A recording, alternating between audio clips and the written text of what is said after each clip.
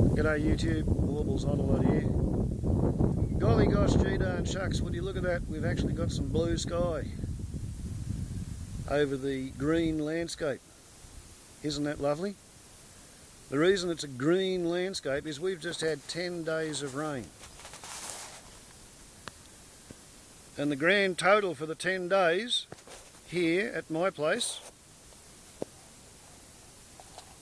is 109 millimetres. So I'm sort of as happy as a dog with a belly full of piss and a packet full of lampposts. It doesn't get a whole lot better than that. Yesterday, admittedly, I had to do the raining chainsaw dance. And those of you who've been following my movies for a while will be familiar with the raining chainsaw dance. The raining chainsaw dance is the way we turn the rain off. It's like the opposite of a rain dance. What we do for the raining chainsaw dance is you go out there while it's raining, ideally between the showers, which is what happened with this, and you chainsaw wet wood in the rain, and you bring the wet wood back in the rain, and you stack the wet wood under cover in the rain, and you rely on the heat of the already burning fire to dry the firewood, which is stacked underneath the ash box of the little miniature potbelly. And that's how we stay warm and dry during 10 days of rain, at the end of which we do the raining chainsaw dance, which we did yesterday between the 9.5 millimetres and the 8 millimetres, which precluded the following 7 millimetres. This morning there was a further 12 mils in the gauge. The overall pattern was 3 millimetres, 4.5 millimetres, 4 millimetres, 1 millimetre, 1 millimetre, 23.5 millimetres, 4 millimetres, 4.5, 10 millimetres, 4.5, 4.5, 8 millimetres, and yesterday was the day of the raining chainsaw dance in order to switch off the 10-day 109 millimetre rainfall event. So you can imagine what that's done for my water storage. The cascade drum is full. The drinking water drum is full. And now that when it comes to Chinese inflatable swimming pools, I have what in hillbilly terms is known as an elegant sufficiency. And to possess an elegant sufficiency, one must have a pair and a spare. Right? Your best one, your second best one, and the one that you would be prepared to lend. Well, let's have a look. Here's the pair, and the new swimming pool is just about totally full. The old new swimming pool is, well, I'd say half full. Okay, so that's the pair. Where's the spare, do you ask? Well, we look over here.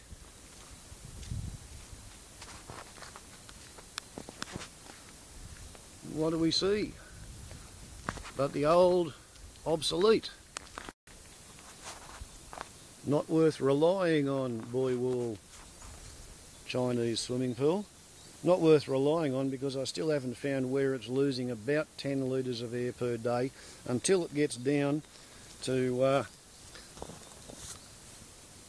inflated enough to hold water but not sort of tight enough to put an ultraviolet cover on. But it too is holding water. Yeah, we have something for the kangaroos to drink out of without any need to bite holes in the pair, because now I can lend them a spare.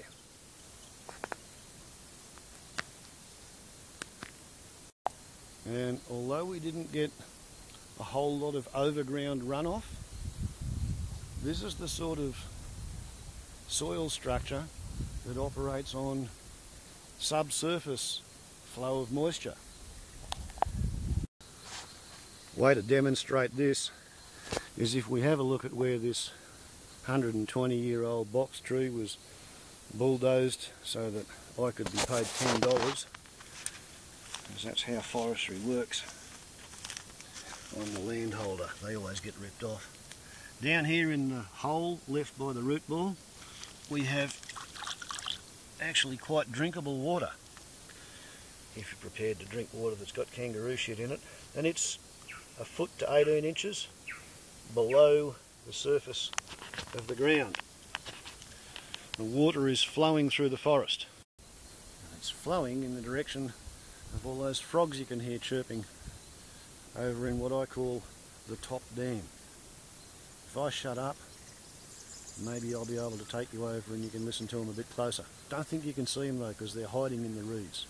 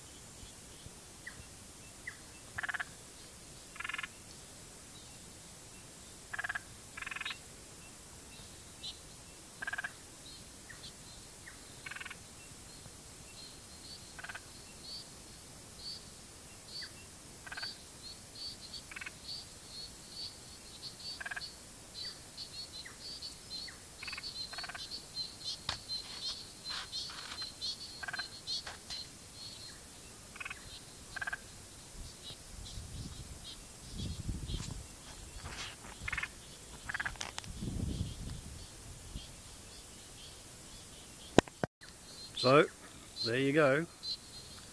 Welcome to a frog's eye view of a rain dance response.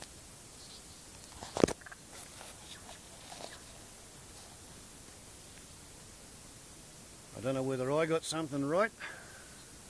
I don't know whether the British Long Range Rain Dancing Group got something right, or whether the people in Southeast Queensland just applied too much volume or got their rhythm wrong or didn't believe it was going to work, couldn't be bothered doing it, or otherwise made a mess of their rain dance. Because in Southeast Queensland, yeah, they might have got 109 millimetres like I got 109 millimetres, but I got mine over 10 days. In Southeast Queensland, they got their 109 millimetres last night. Some of them got as much as 200 millimetres. And it strikes me that maybe it's analogous to the way they try to run their economy on their landscape with just-in-time delivery. So instead of a little bit all the time regular, they get all of it in one big dose just before the time limit expires. I don't know, but I have a deep and abiding suspicion that the biosphere and the weather gods will treat you the same way you treat the biosphere and the weather gods. Works for me. Warbles on a lot to YouTube. For your rain dance to work, the first thing is you have to expect it to work. Warbles on a lot to YouTube. Ciao.